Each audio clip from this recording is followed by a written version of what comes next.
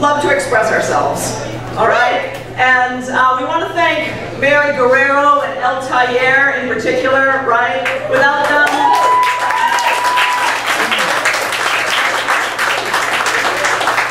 Mary and the whole Guerrero family, I mean, I don't know where arts would be in the city of Lawrence right now. El Taller is sort of the spot for Guerrilla Society. This is where we do most of our stuff. And so it's really great to be on our home base and performing with you tonight. And of course we want to thank Joan, the amazing Joan, who I'm just learning to love myself.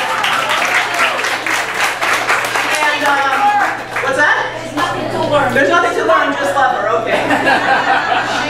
She connected with Mary Guerrero, said if you want to do something different for your cultural inclusion thing, get the Guerrilla Society. So we're so glad to be here. And she told us about your cultural inclusion program, the fundraiser for tonight, and asked us to present spoken word pieces on the matter of inclusion and exclusion. And so these young people have come today to present from their hearts. Someone who spoke earlier said, you know, they just speaking authentically from their experience about what it means to be included and excluded in this society. And you're not going to hear anything about checking a box or anything like that, okay? So I really thank you for coming and for opening your hearts and ears to listen to what we have to offer tonight.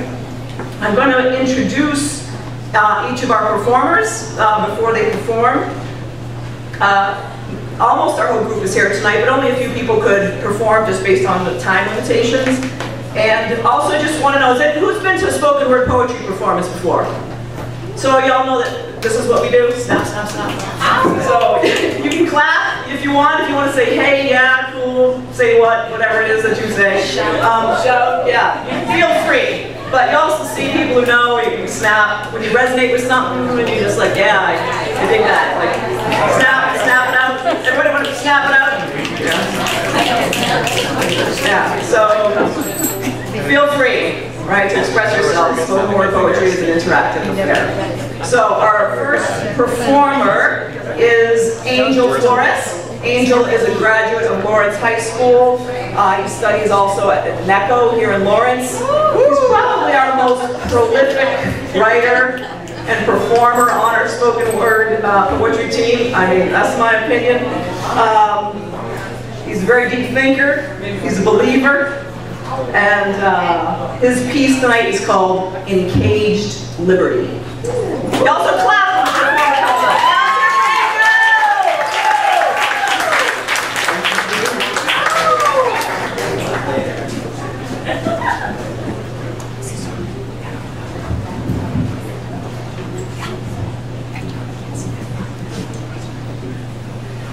That's better. Oh, say does that star-spangled banner yet wave o'er the land of the free? Psych! Ain't no damn land of the free. Endless opportunities, riches to caress. That's what they said was the U.S. of A. Caught in intense suspense, I commenced to dispense my deep desires and thoughts that my children would have better tomorrows here. But all I have is sorrows here. Distressed by stress, I attempt to suppress tears that can no longer follow me. Here, are you hearing me? Well, I need you to hear. I need you to hear. I need you to listen. This is the U.S. of A. I never get paid like all the rest. 20 plus years, I should be neck deep in treasure chests, investors and whores intertwined with political offices, harvesting disaster, destroying the history, economy, and a hell of a lot more than just a life. Every day is the daily strife, and the feeling I drove a knife through my common sense. Screw the damn white picket fence. I honestly thought the grass was greener. Stupid demeanor, leaving me quisqueya. La bella. I'm gonna need a tailor for all the numerable holes this free country shot in my dreams. Guess there wasn't enough shooting down innocent Iraqis. Guess there wasn't enough to discriminate me for not understanding a language you taught me poorly, purposely. I need to breathe. My children seek to live in this land of the free. I, the child, reside in an underprivileged community, Lawrence, a few places in this nation still fights for justice and equality. Maybe someday my sisters and I will soar high like my mother's shot dreams. Maybe like an eagle, maybe like a jet. Maybe one day in our futures eyes of time we will be drowning in the debt for confiscated land by a lying government claiming they're the greatest in this world. Enough of the damn abuse. The silence is past due. I'm breaking free of this world of detriment. Words interact by rhythmic patterns or melting the chains of my mentality. I wasn't born in this, the immigrant city, but I will defend it for its great, despite the commentary. True liberty in this land might never be transpired. But what some didn't realize, however, is that through poetry, my liberty has already been acquired.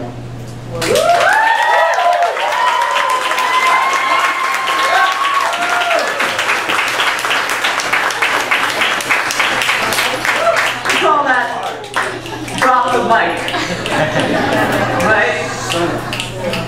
We got some inspiring young artists in the city, I'm telling you what. And the next one is going to perform, his name is Clinbert Garcia, also known as Clinny. He, like Angel, has his roots in the DR in New York City. He is really our idea man in the group, our existentialist, always bringing the unique perspective. And the piece that he is performing tonight has no title. Would you please welcome Clinny?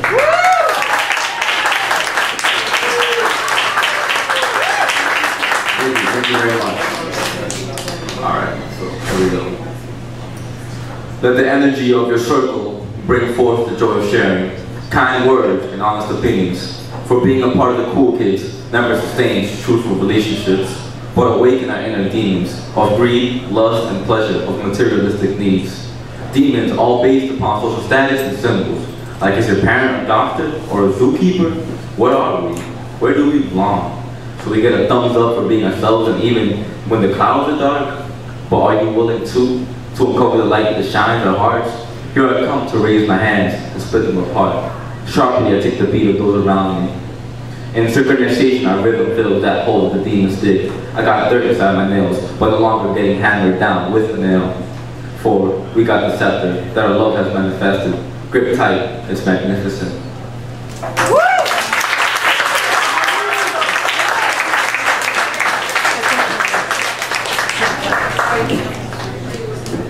Our next performer, some of you may know, her name is Kayla Rodriguez.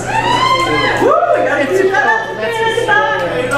She is a graduate of Lawrence High School. She also studies at NECO. She works full-time for the city of Lawrence. She is one of the co-founders of the group, along with Tim McGee, who unfortunately couldn't be with us tonight. She's also sort of like the sunshine heart of our group. Without Kayla, there's really no Guerrilla Society. She's not only a poet, she's a painter and an all-around artist. And the title of her piece is It a Crime to Be a Latino?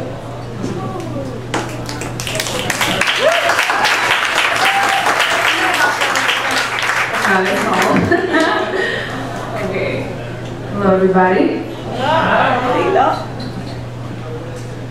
Isla del Caribe, Isla del Caribe.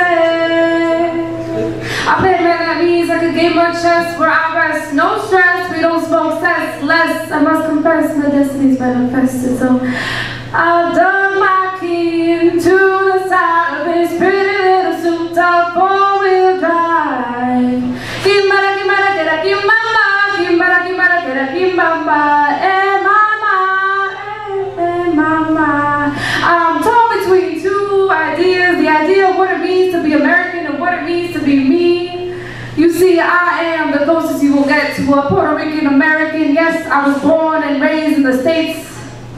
You see, my parents moved to the U.S. of A to strive for a better life so that their children could grow on the land of the free, roots fixated to the ground so deep beneath, no way our branches could fall. They embraced the harshest wind so that we could feel the sun again. They embraced the harshest wind so that we could feel the sun again.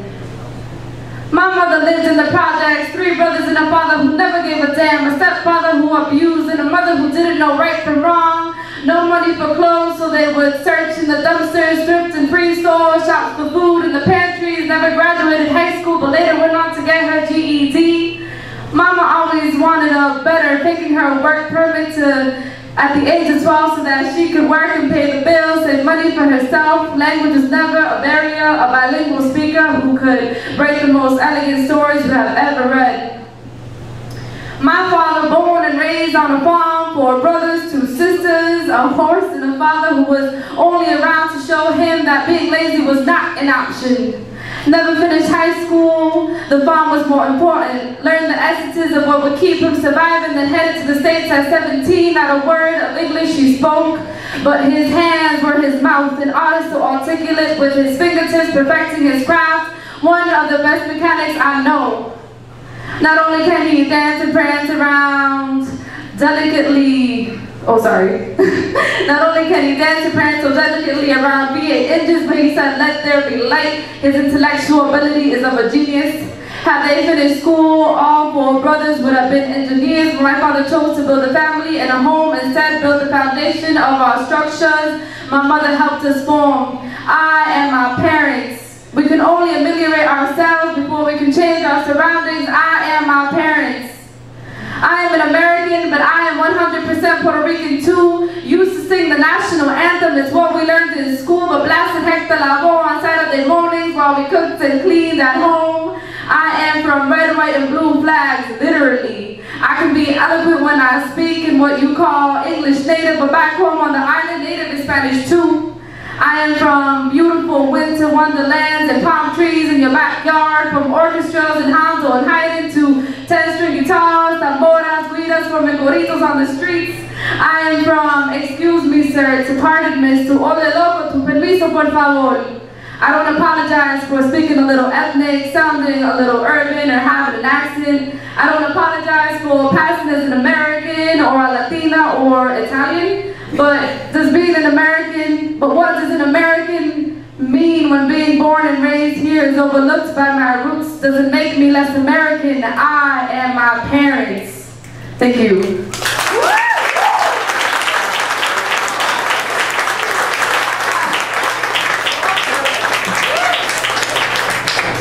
Did I mention she can sing too?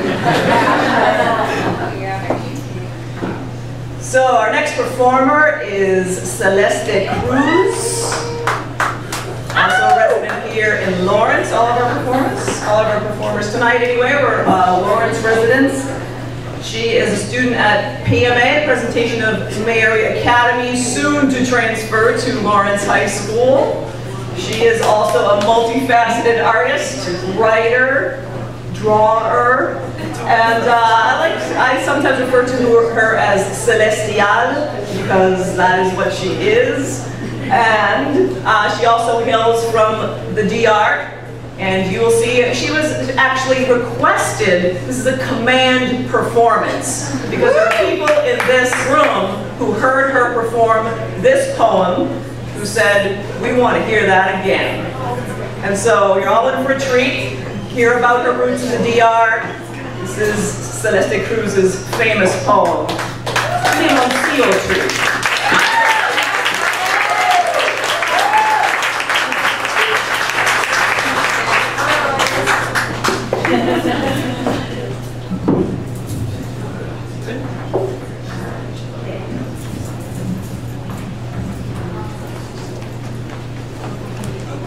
My grandmother, growing up in the Dominican Republic, helped her mother plant a limoncillo tree.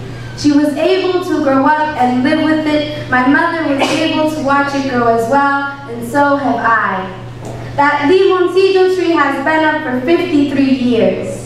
This summer, I will go to my great-grandmother's house, pluck out her limoncillo tree, take the roots and plant them into me. I will pluck off every single green ball, remove the skin, make that pale orange into a dull white. I will suck its juices dry. Take the juices, let them go down to my womb, pass them down to my children, so that they can carry it within them, so that my great-great-great-grandchildren may have pieces of their roots within them, that they never forget their past, never forget a part of them still lives in the campo, not just in Santiago, not just in America, not just wherever their feet may take them, but in Hinamagao, where that limoncillo tree was once planted. To my descendancy, wherever your feet may take you, never forget you are a mix of Spaniard, Taino, and African, and no matter how many times you mix, you still carry roots deeper than my abuela's limoncillo tree. A couple days ago, I spoke to my abuela. I was telling her how excited I am to see her in August. Our conversation was about to end, and I asked her about the tree. She told me I probably would not see it. She told me it had been cut down by a group of bandits. The limoncillo tree is now dead, but its roots still live, and so do I. I do not let any of the mishaps or difficulties get the best of me. I will continue to fight for myself in the so-called land of the free. I will not let anything cut off my connection with my roots, because I am the descendancy. My ancestors look down at me, and I, as the descendancy, look up at them. We are both smiling. I will never forget who I am, and I will never forget the struggles of my ancestors, and never will they shut the door down on the descendants. At age 16, I am striving for the future as I represent the past. I am welcoming like a Taino, powerful like a Spaniard, and strong like an African. I carry roots much deeper than my abuela's limoncillo tree. Thank you.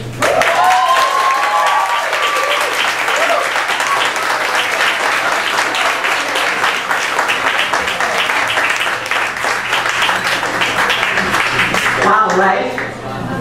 You glad you came? You glad you came? Yes. Yeah. I'm going to actually say a few more things, but while I'm talking, have everybody who's in the Guerrilla Society come up, okay? So you can see the whole group.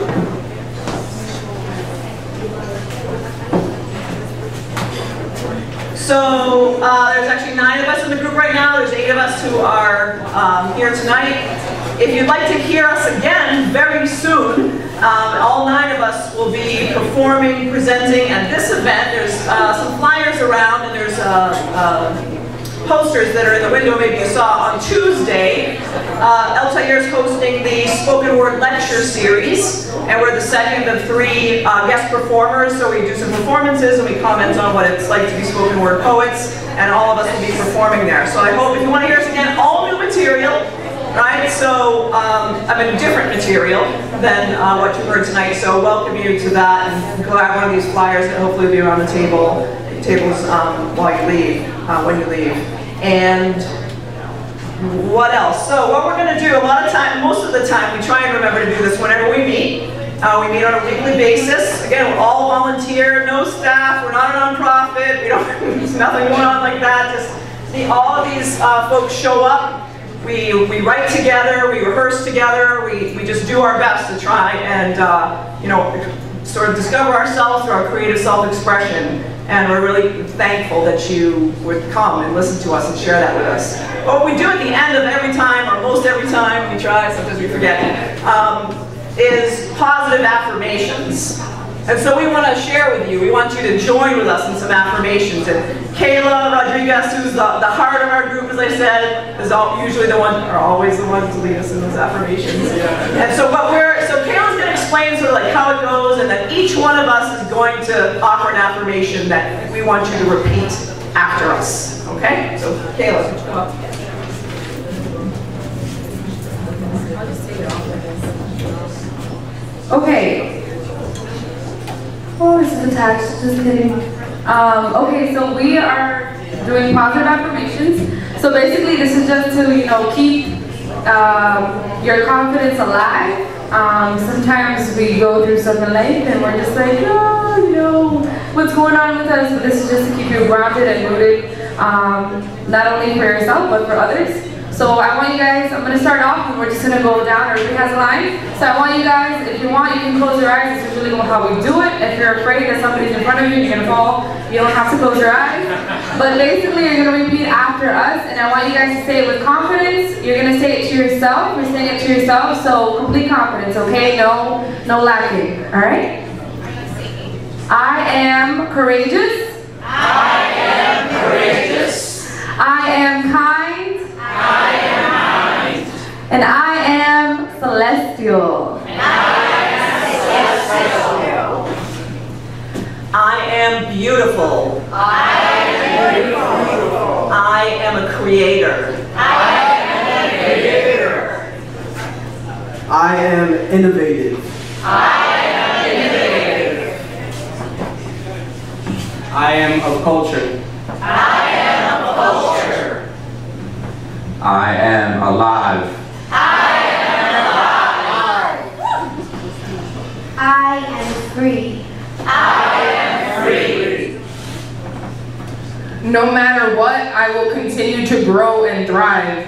No matter what, I will continue to grow and thrive. One last one. I want you guys to turn to your neighbor. Anybody. On your side, anybody. And I want you to say, you belong. I belong. You're my neighbor. And this might sound weird, but just tell them you love them.